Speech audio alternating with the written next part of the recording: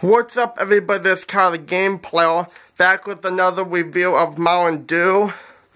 And you're not going to believe what actually came out once again.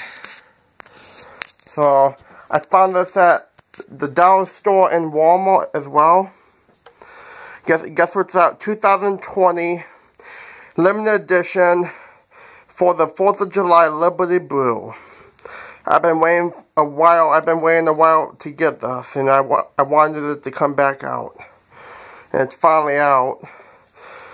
So, yeah, if you want one, go to your local Walmart or go to your local dollar store. Okay, bye everyone.